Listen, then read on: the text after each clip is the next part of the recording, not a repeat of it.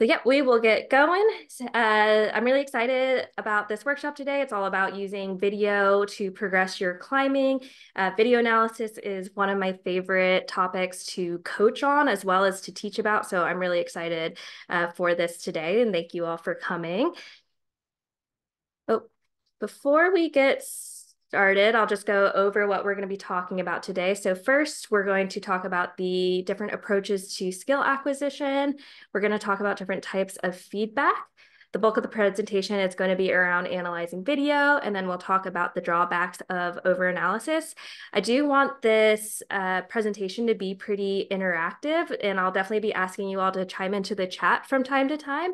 But if you do have any questions, I'll just ask that you save those for the end, and we'll have a Q&A session at the end of the presentation.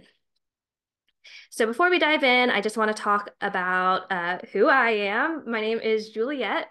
I am a climbing coach, and I work with climbers of all different levels. I pride myself in using a holistic approach where we're looking at strength, technique, and mindset to help you become a better climber. My bachelor's degree is in biology. I'm a certified strength and conditioning specialist, as well as a certified precision nutrition coach. Some of my climbing accomplishments, I've been climbing since 2005, so for 19 years. I started as a youth competitor in the USA Climbing Youth Series, and then did a few competitions in my adulthood. Some notable results are second place at the 2014 Collegiate Climbing Nationals, as well as 11th place in the 2017 Open Sport Climbing Nationals.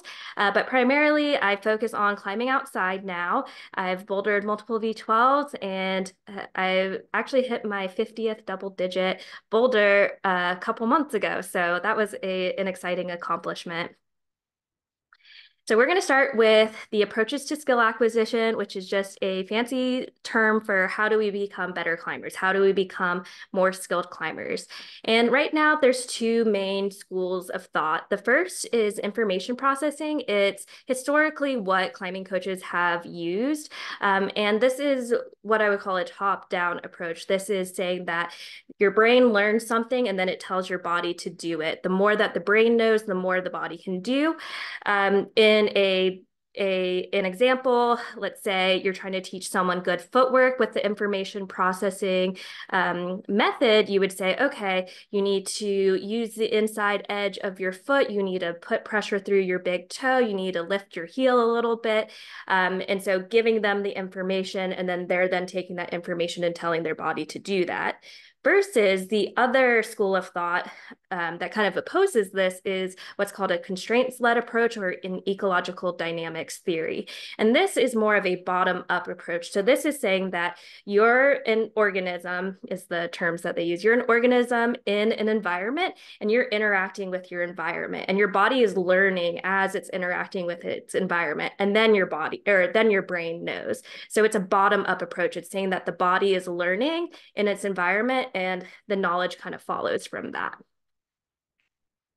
So this is just a diagram of a constraints-led approach, and we won't be going too in depth with this, but this is just their depiction of what's going on in a goal-directed activity. So you're given an activity with an end goal. There's going to be interaction between the organism, the environment, and the task at hand.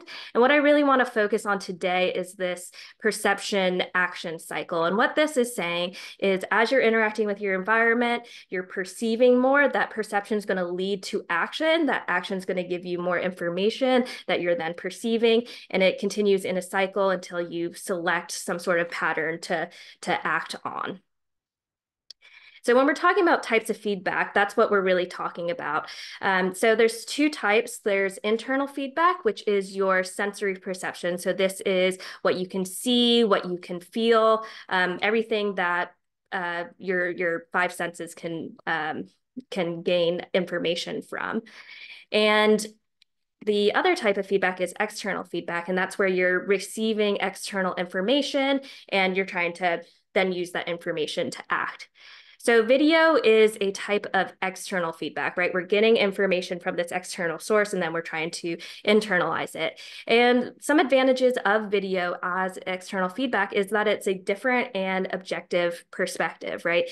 What we're perceiving is going to be different from what someone else perceives. If we both are looking at the same exact hold, one person might say, oh, this hold is a jug, it's huge, it's really good. And another person might look at the same hold and be like, what are you talking about? That hold is terrible.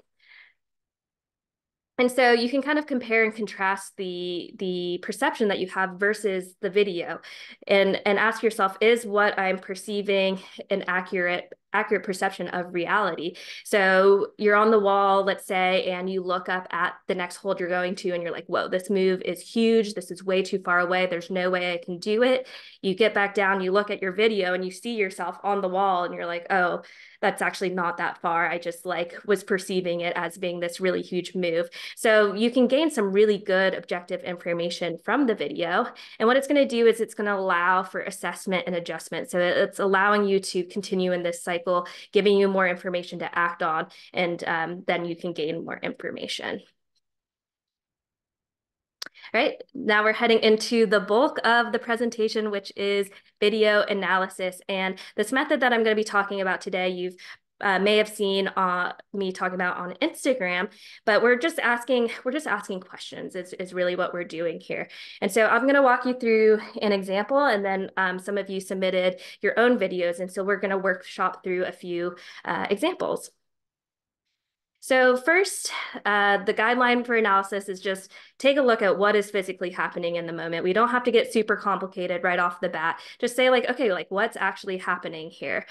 So if you want to type into the chat, other than me falling, can you give me some observations about what's physically happening in the moment? We don't need to know why it's happening. We don't need to know, any of the technical things. It's just what can you see happening? So I'll wait a second for you all to chime in.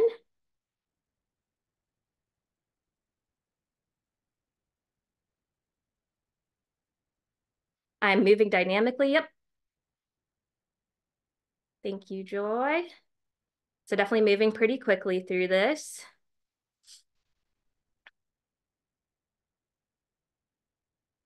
Anyone else? Barn door off to the right. Yep, you can see that my body is kind of opening up. I'm twirling around. Body is coming away off the wall a lot for sure.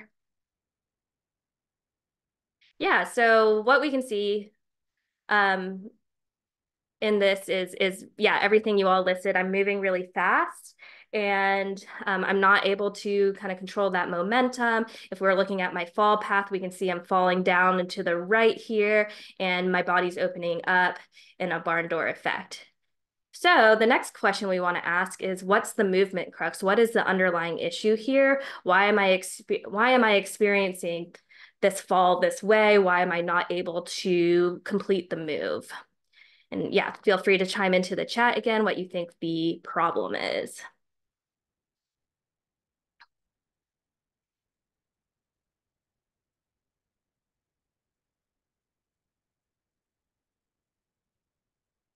The one thing about Zoom is there's always a lag time between when I ask the question and when the chats come through. Okay, no opposition with my right foot. Foot pressure came out. Yeah, so I'm having trouble creating tension. Yeah, I have my foot coming off.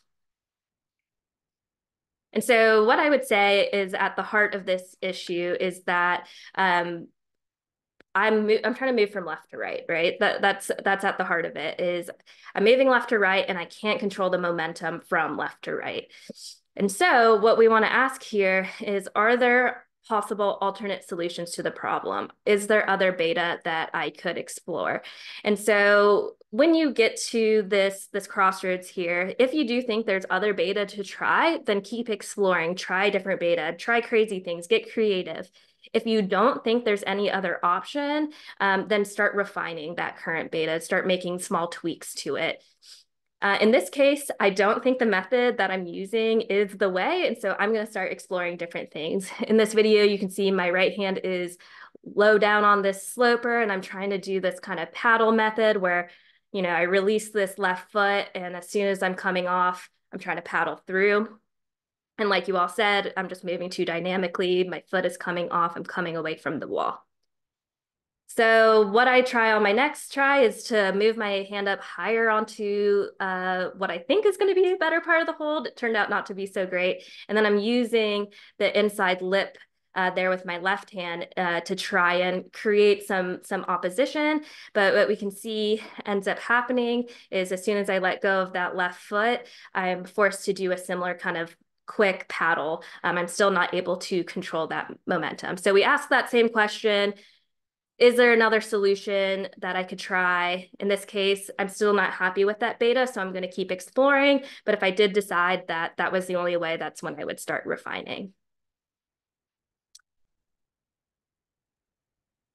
All right, so the next thing I'm trying is now I'm getting my left hand to the top of the hold and kind of bringing my right hand to the inside lip. And what we can see is the effect of the fall is much less, right? So things slow down a little bit. I'm not coming off so far to the right. I'm falling, more straight down. Still getting a bit of a barn door effect, but definitely things have slowed down quite a bit. And so in this case, I want to keep trying this current method. So I'm going to stop trying different things. I'm going to start trying to refine this beta. And so asking myself, once you do decide on a method, if you're trying it and you're falling, ask yourself, are there further refinements I need to make? Do I need to keep tweaking this movement? Or am I really happy with where things are at? I just need to focus on the execution.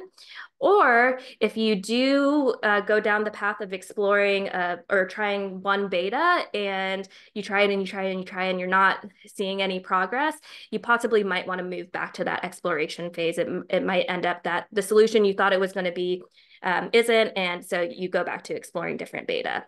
And again, in this case, I'm happy with this beta for now, so I'm just going to refine it. And so on the next try, I tried the same method, and this time I'm able to stick it. Woohoo! All right, so that's just walking through that method for analyzing the video. And just to clarify on these, what I was doing was trying a climb, looking at the video, deciding on the tweaks I need to make, trying again, looking at the video kind of back and forth like that. So next we're going to go through your submissions. And before we dive into that, I do just want to mention that I'm enrolling for one-on-one coaching right now. This is my highest support coaching program where we're going to help you build confidence in your body, movement, and mindset to tackle your climbing goals. We're going to take that comprehensive look at your climbing so that we can efficiently create a plan for you to break through your plateau. And I just wanted to share a few words from former clients. So this client says, I feel more confident in trusting my body. I feel stronger. Some of my biggest takeaways included learning how to open my hips, getting long, trusting high feet, building lower body strength, understanding what I'm capable of, and how to challenge myself. Another client says, I also think coaching has helped me be able to approach problems from a place of curiosity. As a result, I'm able to get more intentional practice and improve my skills on slab, face climbing, slopers, etc., which translates to more intuitive all-around climbing on a greater variety of climbs. And then this last client says, I feel like I have more confidence and focus during my sessions. I feel like my movement is becoming more intuitive and I now have tools in my toolbox to utilize during my sessions. I feel like my goals are quite attainable now. I sent my first V6 outside and it felt easy. And a really nice feature of the one-on-one coaching is the in-depth video analysis. Again, it's one of my favorite things to coach. And in this program, you're going to be able to get my eyes directly on your climbing. And at the end of each client's program, I like to ask them what their favorite part of the service was. And by and large, the video feedback is what a lot of people find the most helpful from the program. So at the end of the presentation, I'll be sending out an email with the replay, and I'll also include a link for more information on the one-on-one coaching. When you apply for the coaching, you can book a free 30-minute discovery call where we're going to talk about what's going on with your climbing and see if the program is a good fit. So thank you for listening through that. And now we're going to dive right back into your climbing submissions. So thank you all to those who sent in video. We're going to start with Arya here. And with the video submissions, I just asked a couple of questions to get some more information about what's going on. So when asked about what you're having trouble with in this move, Aria says, I can't get enough airtime to latch the small crimp precisely, and keeping my right foot is difficult. And then I asked if they tried any other beta, and they said, yes, try a higher left foot, try a wider right foot. And then they also played with different hip trajectory, seeing if just in and right is what they found to be the most helpful. So we're going to go through the same process. I've slowed the video down to 0.25 speed, and we're asking what's physically happening in the moment. So go ahead, chime in into the chat.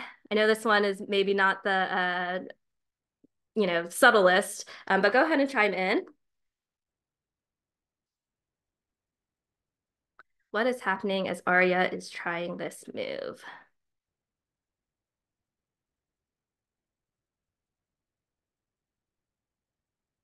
Hips are coming away as she's trying to latch the hold, falling away from the wall.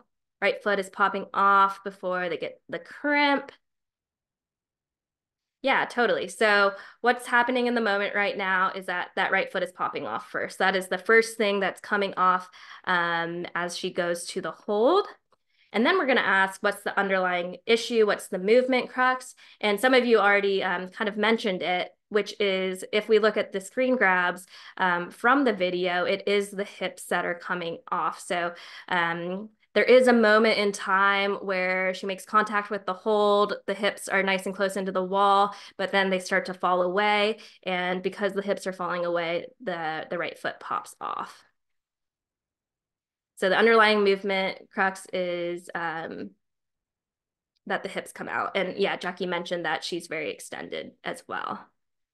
So I want you all to think of some possible solutions. What else could Arya try, or what could she refine about the current movement? And just remember that this is what she said she tried: the higher left foot, wider right foot, and then was playing with the hip trajectories. But yeah, if you have any ideas, feel free to share some potential different solutions for this move. Hey, sorry, I joined late. Can you hear me? Yeah, if you can you actually just type into the chat and yeah, with your answer? Okay. Yeah, thanks. Okay, Joy says, not sure if possible, but perhaps getting a power spot. Yeah, sometimes getting a power spot can, engage us. Oh, hi, Arya. Okay. Try getting a power spot. Oh, yeah, sorry, I didn't realize that was you talking. If you want to unmute, you're welcome to. Yeah, so Wait. I am aware of all the problems you guys mentioned, and I was trying to fix them. It's just like it is a very extended position even. So when I get power spot in, I can like hold it, but it's like my right foot is so high, so it's kind of like squeezing my knee kind of hard. If you know what I mean, like my right foot is almost like at my crutch. Mm-hmm. So I was just playing with different trajectory to let my hip like stay closer to the wall, but I think one way or the other, like it's gonna like fall out a bit. Some move is just kind of like that, but like some trajectory give me a little bit like longer air time. Yeah. So in that case, I don't know whether like a different foot position is gonna help. Mm-hmm. So in terms of holding the end position, I think this like 2 feet are like the best Yeah. I have tried. Yeah. Yeah. Jackie says potentially weighting the right foot and flagging the left. Was that uh something you tried, Aria? Um, I don't think I have tried flagging the left foot. It just like it's hard to generate from the right foot as well because Mhm. it's like so high. Right. So it's like I need to kind of rock onto it first, and Mhm. then the right hand I'm going from is like really bad. It's like quarter pad, Mhm. so it's like really hard to even get up there. To use the right foot. Yeah. Yeah. Yeah, really great feedback from everyone. Thank you for giving us more information, Aria. I'm just going to read through the other messages. So Dan says, arc hips out and back and towards the wall, which sounds like what Aria had tried previously, in and to the right. Um, Jackie says the reasoning for the flag was so that less weight is on the left foot. Joy says, yeah, getting into that ending position. And Arya says that those seem like the best feet from the end position. So here's just from what I saw from the video, here's what my suggestion would be. So similar to what Jackie was saying is we could see the left foot is staying on even though the right foot is coming off. And so that to me says there's more weight going through the left foot than the right foot. And so you're really keeping tension through the left foot, where if we were to get more weight onto the right foot,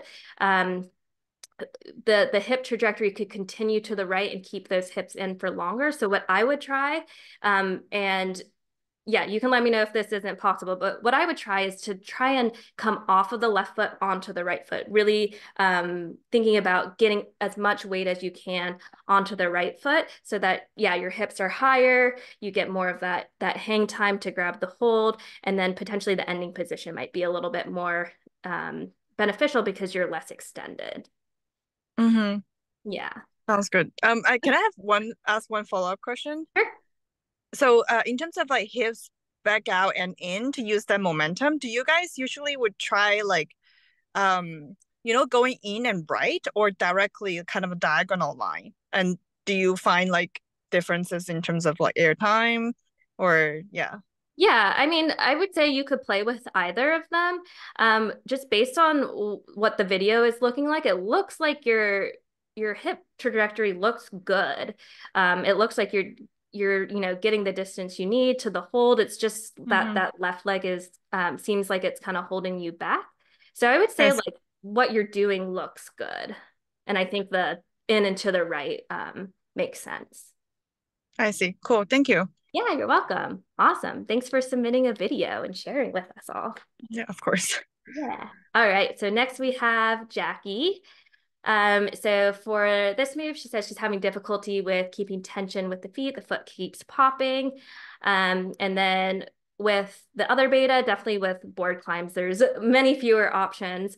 And so she said she couldn't reach the other feet. And so this was the shorty beta she was able to find. And so since this one is a little more obvious, I just went ahead and said, for what's physically happening in the moment, the left foot is popping off is what we can see. And then we can also see, just to get some more information, is that as she's falling, the swing is straight out. And so feel free to chime in now. What do you all think is the underlying issue? I know Jackie kind of mentioned tension in her comments when she submitted. Is there anything else you all see?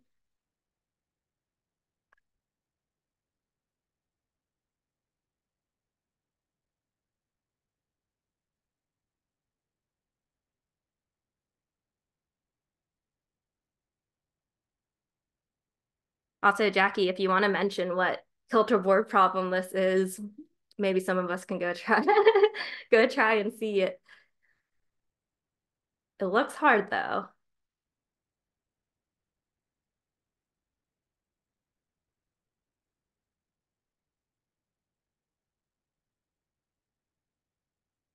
All right, seems like we might be a little stumped here. So let's go ahead and look at the screenshots. So first things first, what we can see is happening is as Jackie releases that toe hook, her body is naturally sagging out to keep that tension with her left foot. And then as she goes to generate for the next move, she's bringing her right hip in. And as she brings her right hip in, that foot is popping. So if we just look at that moment where the hip is popping, the toe is popping. Hopefully the hip's not popping. It's when she's bringing her right hip into the wall. And so from what I can see is happening here, it seems like the body is naturally, like I said, sagging away to keep that tension. And so as soon as the hips are coming in, that changes and the foot is losing tension. All right. Any ideas for what Jackie could do instead? And she says sheep V10. She says I'm too pulled up, so I can't weight the feet. Yeah, we can kind of see that with the that last picture there is like as she's pulling up, it's much harder to weight the feet. Definitely in an extended position. Maybe keep the right toe hook and then jump. What, Jackie, what degree did you have the wall on? It looks steep. 60. Oh my gosh, that's so steep. Yeah, so definitely sounds hard to keep the tension there.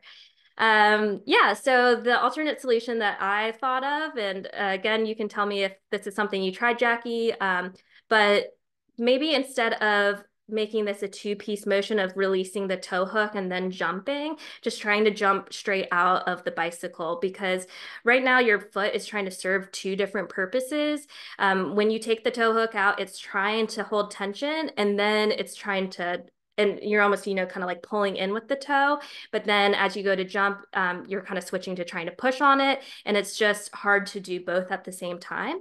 And so if you keep the right toe hook in, the toe hook can serve the purpose of keeping the tension.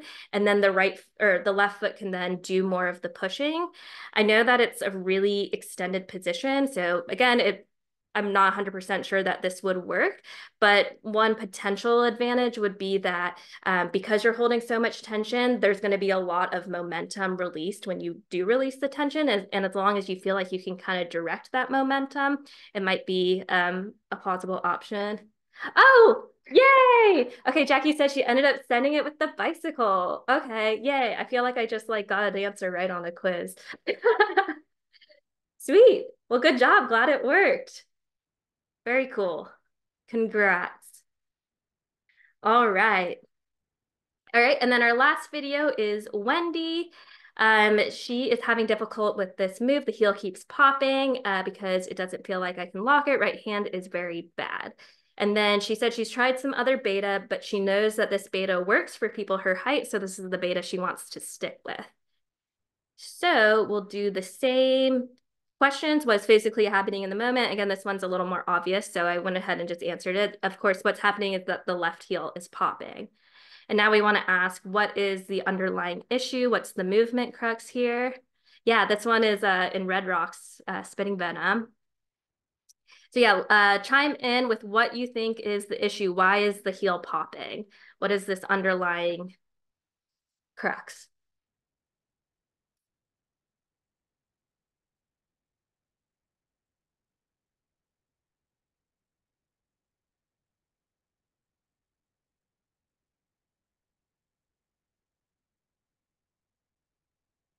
Seems like she's not really pulling with the heel. Knee angle, says Joy. Yeah, the knee angle is making it hard to keep the hips in. Hip position. Yeah, so if we take a look at the snapshots again, this is when the left hand is leaving. Um, the hold initially, this is as it's making its way through, and then as she's almost to the hold or at the hold. And yeah, what we can see is that knee is really opening up, that left hip is really opening up, and that's when the hip is popping. So the left hip is opening up and also just kind of opening up to the left. It's really kind of rotating open that we can see as soon as that left hand leaves. Okay, so what cues or advice would you give to Wendy? What refinements do you think she can make to try and make that heel stay a little bit better?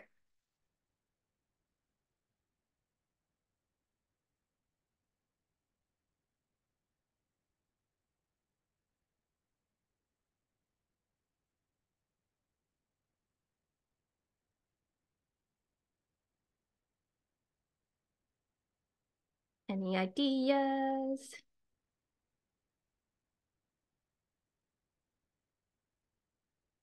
All right, maybe we're not so sure. So what I said was kind of the same strategy Joy mentioned earlier, pulling onto that ending position. And what I would focus on here is what's going on with the right hip. Um, because what we can see is with the foothold placement, the foot is pretty straight on into the wall. And then as she's rotating off, it's kind of turning in. So it seems like that's part of what's happening as or what's causing that left hip opening is that we're not getting good opposition with the right foot there. And so what I would say is to try opening up that right hip a bit more in order to create that opposition. It's going to help her pull up and into the wall a little bit more.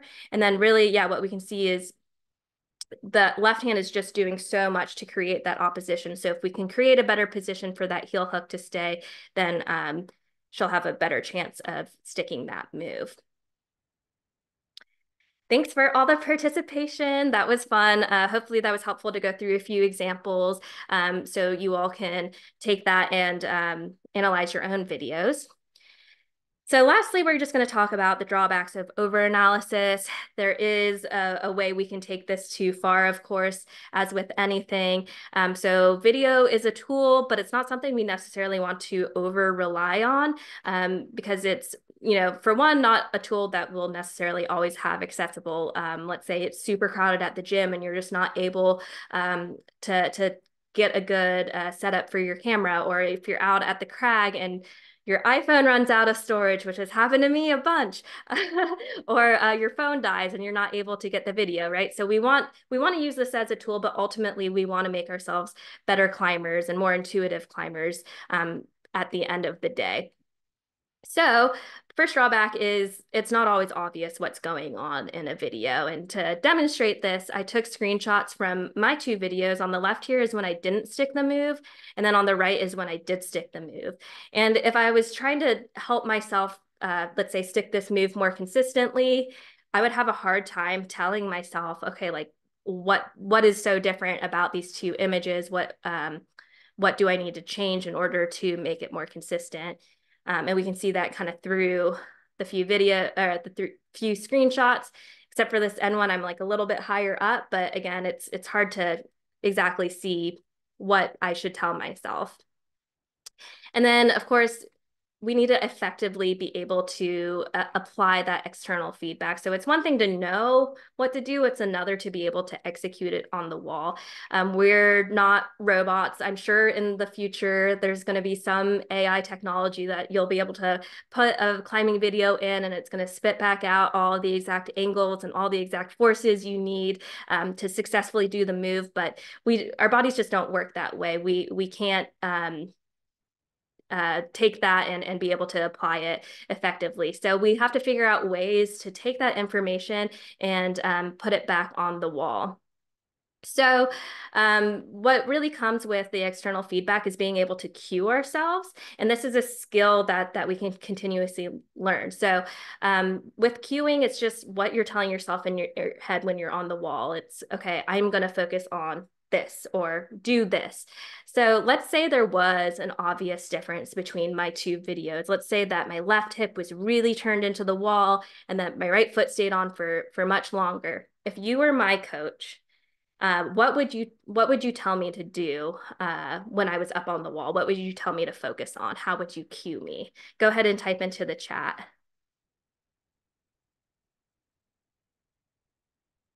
Coach me, coach me.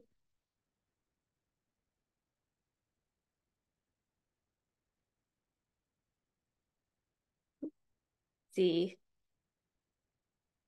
So Joyce says, I would choose one cue at a time and then focus on that one thing first. Yeah, definitely really good advice. Sometimes when we're doing these really coordinated moves, it can be super noisy in our heads. Like, okay, I need to do this with my foot and this with my hand. And yeah, that's definitely like one of the problems that come with applying that external feedback. So yeah, I would definitely say focus on one thing at a time, see how it works. If it goes great, if that's the one thing you need to think about to stick the move consistently or do the move, that's great. And if it doesn't work, try a different one. Any specific cues anyone has for me?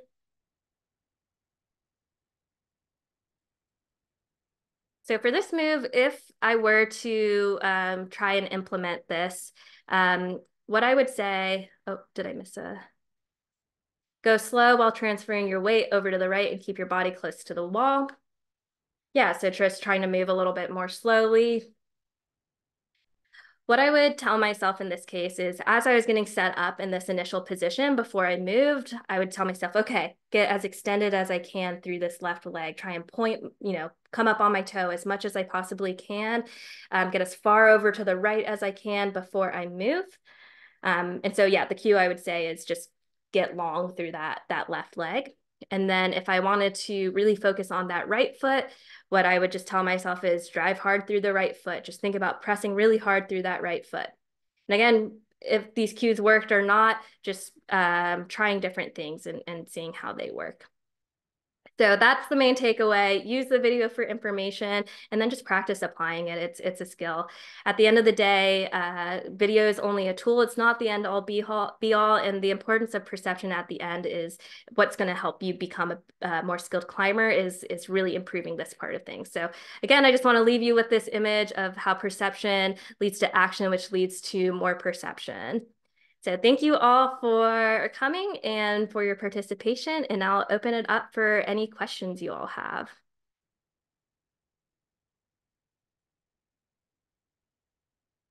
Hi, everybody.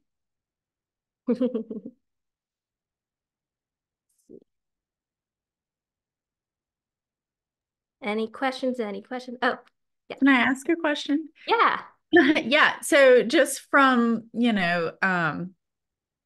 like so I'm a coach. I'm asking sort of like a coaching question just for Mhm. context for anybody else. Um, because I know something that I've really struggled with in the past is giving too many cues. Mhm. Like because you try to walk this fine line between you see all these things, so you want to help as much as you can, but then it becomes overwhelming. And I guess I'm wondering what do you find is a good amount of maybe struggle to let somebody Mhm. have? Does that make sense? Oh, What for I'm sure. saying? Yeah. Yeah. And that could apply to like, even if you're like watching one of your friends, like you don't have to be a climbing coach, but like, how do you decide? Like, Yeah. okay, we're going to let them stop struggling now because there is a lot of value with them self-learning and self-organizing. So, yeah, I don't know. Yeah, yeah, for sure. Great question. And yeah, I would say that I tend to lean more towards the like letting them struggle more. And that just comes from that initial those two approaches of the skill acquisition. Of one, it's like, yes, someone could fall. You can tell them the beta right off the bat. They have the information, they can go do it. And they send the climber, do the move, but ultimately it's not like what's going to make them a better climber. And then like you said, letting them struggle, letting them self-organize, letting them kind of figure it out for themselves is ultimately going to be a better learning experience. And so it's hard because at a certain point they'll probably hit a wall of some sort and stop making progress. And in that case, what I like to do is kind of ask leading questions and kind of like help them arrive to it themselves of okay, like what do you think is going on here? Or if I know the answer, how can I lead them there?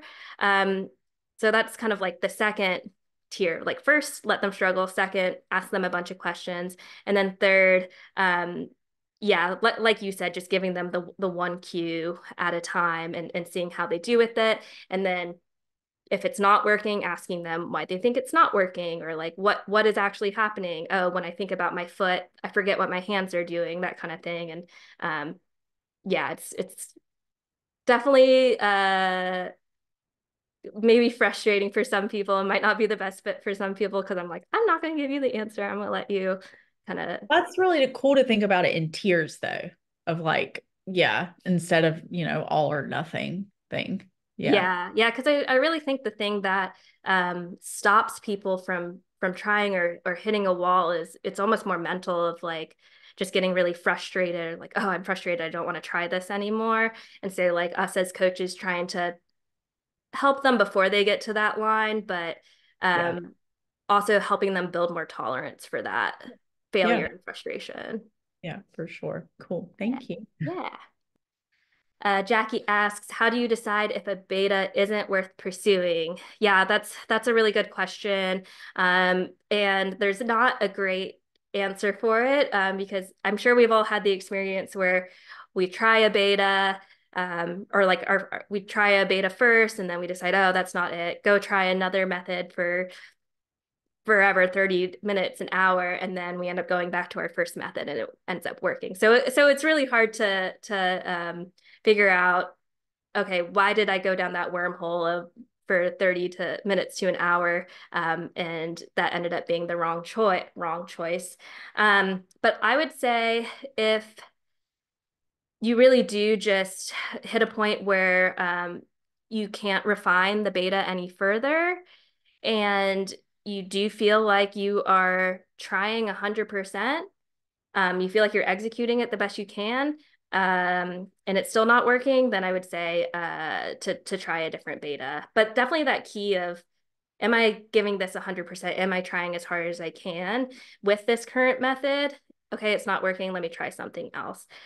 Because sometimes that is another drawback of video and of over-analysis. It's like, oh, I just need to figure out, this one angle, or I need to just tweak this a little bit more. I just need to get it perfect. But then at the end of the day, you're like, actually, I just needed to try a little bit harder. So I would say if you try a beta with 100% effort and it's not working, it's not going, and you feel like you've refined it as much as you can, then to pursue a different beta. Yeah, thanks for the questions. Any other questions? This might be a more practical question, but you get a whole boulder problem in the frame for video. But what are your tips for using video for ropes climbs? Yeah, that is definitely a much more logistical challenge. I guess depending on how tall the boulder or the route is, if you can do the 0.5, if your phone has the 0.5 view, I find that I'm able to get most of the route in line or in the video. Um, Other than like having a friend on the other route, indirect and videoing you, I would say that's kind of the best um solution for now. And the cameras on phones are just getting better and better. So if you're able to get it all in frame in the 0.5, or if there is a specific part of the climb that you want to get feedback on, then you could, not get the entire video or the entire climb in the video. But yeah, Joy says the struggle is so real with videos for ropes. Yeah, it's sometimes hard to tell exactly what's going on. But if you know exactly what's going on, you can still get information from the video. Yeah, thank you. Yeah. Or I guess the other thing would be, having a friend zoom in on you while you're on the route. But yeah, it's definitely more challenging. Right. And there's perspective differences too. If you're videoing from the ground at a certain point, you're just looking at someone's feet and butt. Whereas if you're, at least if you're in the gym and there's like a halfway deck that you can get up on, you can kind of video from the center of the route. So it's a little more logistically complicated. For sure. Yeah. Sarah says, I've tried to take the crux move and replicate it on a spray wall so I can practice it. Yeah, that's a potential good other strategy if you can get kind of the spirit of the move onto a spray wall or onto a board climb, and kind of workshop your way through similar moves. It could potentially help when you go back to the outdoor climb. Yeah, we just need those dang camera phones to get better.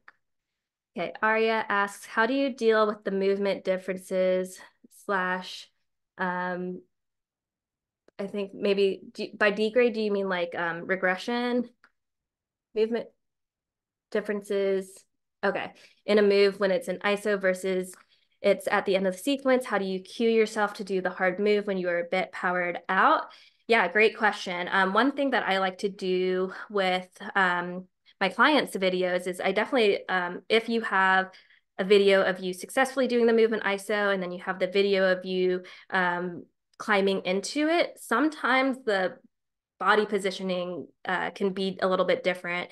When you're pulling on, maybe you pull on and you're a little bit higher in your upper body or your lower body, and versus when you're climbing in, it's actually a different position. So I would start there and just see if pulling on, you're kind of giving yourself a different advantage than you would climbing into it. And then trying to do the hard move when you have a little bit less energy. One thing you could potentially do tactically is trying to what I call low point the climb. And I talked about this in my stories a couple weeks ago, if any of you saw it, but it's just where you're trying to climb into the crux from lower and lower. So slowly adding moves into it. And that might help as well, where you are like, okay, how does this look when I'm climbing one move in? Is, my body positioning different, et cetera, et cetera. And kind of, just trying to figure out exactly what the issue is. Is it that you're tired, physically tired, you're powered down, or is there actually a positioning difference? Because if it's doing the hard move when you're powered down, I would say that would be to take a little bit more of a like physical training approach to it versus like a technical approach, if that makes sense. Hi, Wendy. We watched your video already, but you'll be able to see it in the replay.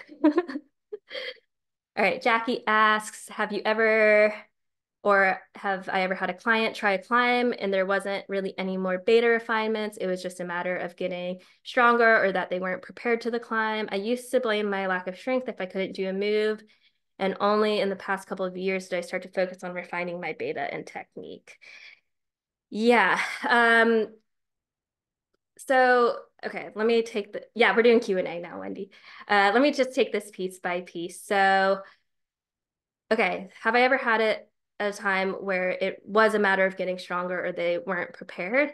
It's hard to say because kind of like what I was saying in answer to Joy's question, it's like oftentimes we hit a mental wall before we hit that physical wall. Because I've experienced it myself too, where I'm like, oh, I can't do this move. I'm just not strong enough. And then if I actually am more patient and I say, okay, I need to try this move at least 5 times. By the end of the 5th try, I'm making progress and I'm getting closer. And this is one thing that I really admire about professional climbers. And one of the reasons why professional climbers are so good is because they really have this high threshold for that frustration. And even if there's a hard move and it doesn't seem like they're close, they're more able to continue to work it until they start to make that progress. So if I had a client who was like, oh, I just don't think I'm strong enough for this, I would have them try it for at least a couple of sessions before trying to blame it on strength, is what I would say. So it's easy to defer to the physical, thinking that the physical is lacking when it's really just needing to work something a little bit longer and be a little more hard-headed with it. Yeah, totally agree that persistence is key for sure. And yeah, just like it's a lot of times we focus on building that physical capacity, and a shift I've made in my own coaching is that we want to really increase the threshold for the mental frustration.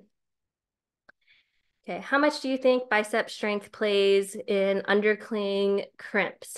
I mean, it definitely plays a decently large role because of the position of the crimps. It's definitely much more bicep intensive than the down pulling holds.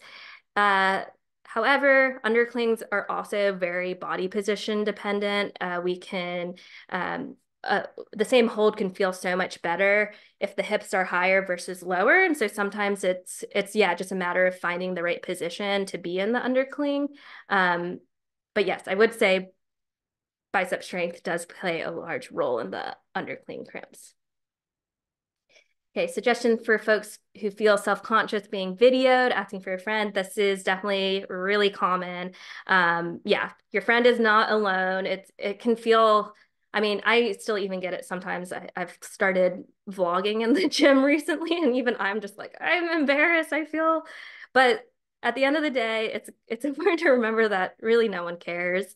Everyone is so self-conscious about themselves that they're rarely paying attention. And it's also just like good to remember why you're doing what you're doing, right? You're videoing yourself to improve your climbing. No one can hate on you for that. We're all just trying to become better climbers. So it's definitely a challenge. Potentially just trying to do like graded exposure with it. Oh, this friend is me. Yeah, the graded exposure, like just try uh, dipping your toe in, just video yourself once, do a, 15-second clip.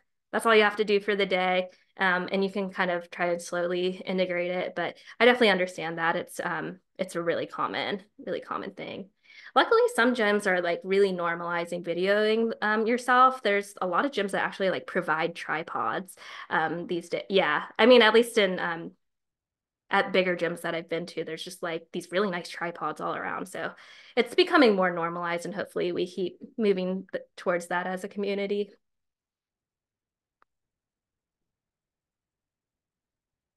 Yeah. Jackie says video yourself during a solo session, if that's possible. Yeah. And then maybe you can slowly get more comfortable videoing yourself when there's other people around. Joy says, I just try to make sure it's not in the way, like not in the middle of the floor, etc. Yeah, it can definitely depend on the gym setup too, but oh wow, some gyms have installed tripods. Wow, that's nice. Yeah. Some gyms, I guess maybe the newer gyms are set up better for it anyway, or like more spectator friendly, or but yeah, you can do it. Any other questions?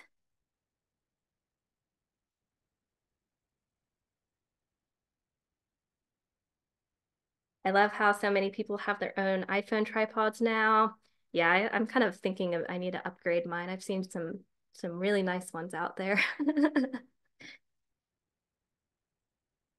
Yeah, thank you for coming, Joy.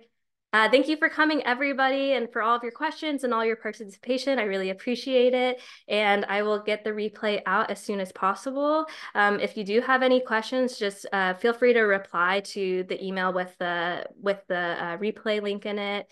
Yeah, thank you, Jackie. Thank you, Aria. Thank you, Sarah. Thanks, Dan. All right. Hope you all have a good evening. Bye.